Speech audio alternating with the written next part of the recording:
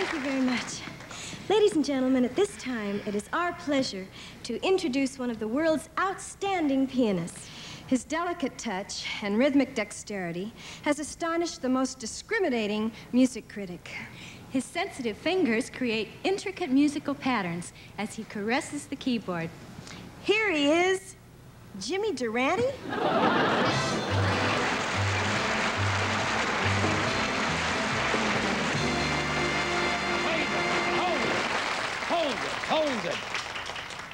Hold it. Take it easy with that piano.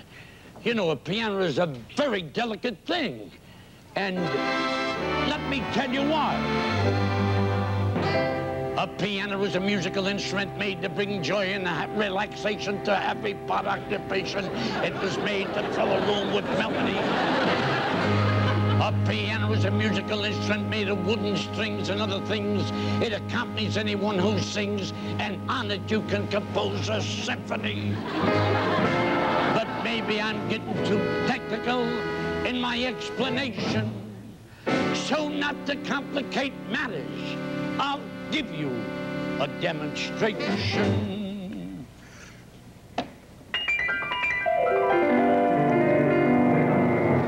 I could have went further but for this block of wood. And now, to go on with my lecture, a piano is a delicate thing.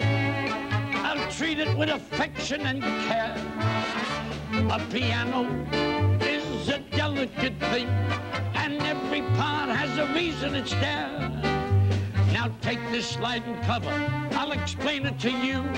It's there to keep the keys looking shiny and new. A piano is a delicate thing. Now take this little stick that you see. It lets the air in slowly, and now I have found the more air it gets inside, the better it sounds.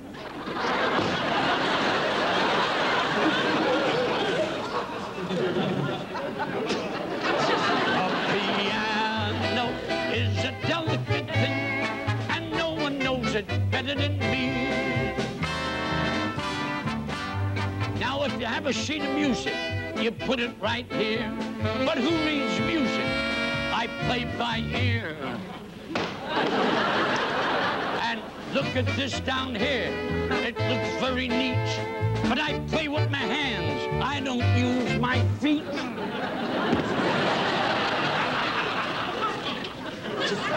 I hope you folks have followed me in all the set so far. Now, here are 88 keys. And if you don't believe me, here they are.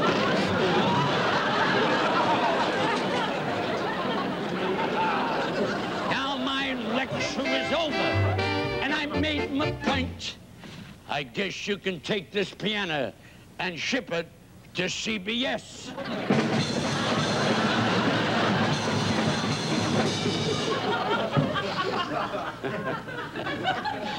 A piano is a delicate